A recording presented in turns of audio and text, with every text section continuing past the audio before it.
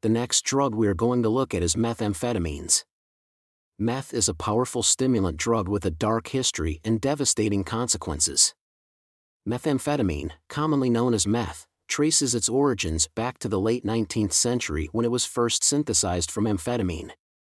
However, it wasn't until World War II that it gained significant attention for its stimulant properties and was even used to keep soldiers awake during battles.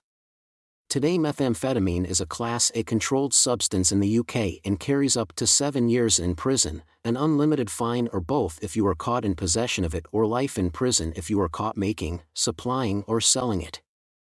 The process of manufacturing meth is dangerous and illegal. It is typically produced in clandestine labs using a combination of toxic chemicals, including pseudoephedrine, anhydrous ammonia, lithium, and other volatile substances. These makeshift labs pose a significant risk to both the producers and the surrounding community due to the potential for explosions and environmental contamination.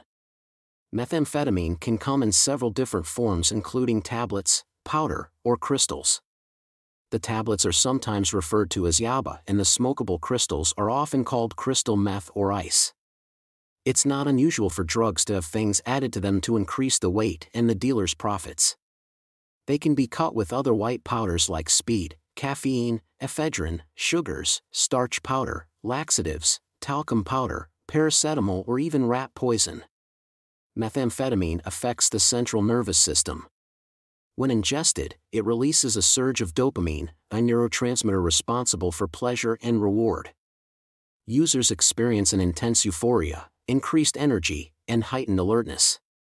Inhibitions are lowered and libido may be increased. This can lead to taking part in risky activities that you would not normally do, such as having unsafe sex, which itself can lead to other risks, such as catching a sexually transmitted disease or an unplanned pregnancy. These short-term effects come at a severe cost to the body. Meth is a potent vasoconstrictor, leading to elevated blood pressure and heart rate, which can lead to heart attack or stroke. It suppresses appetite, causing rapid weight loss and malnutrition. Prolonged use can lead to severe dental issues, often referred to as meth mouth, due to poor oral hygiene and dry mouth caused by the drug. Methamphetamine also damages the brain's dopamine-producing cells, leading to long-lasting cognitive impairments. The effects of methamphetamine can last a very long time. Smoking the pure, crystalline form of methamphetamine, crystal meth, produces a very intense high similar to that produced by crack cocaine but is much longer lasting. The effects can last for a period of between 4 and 12 hours. Crystal meth can report positive in a urine test for 1 to 4 days after using. Thank you for joining me in learning about meth. Until next time.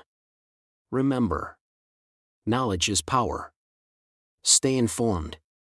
Stay aware. And above all, make responsible choices.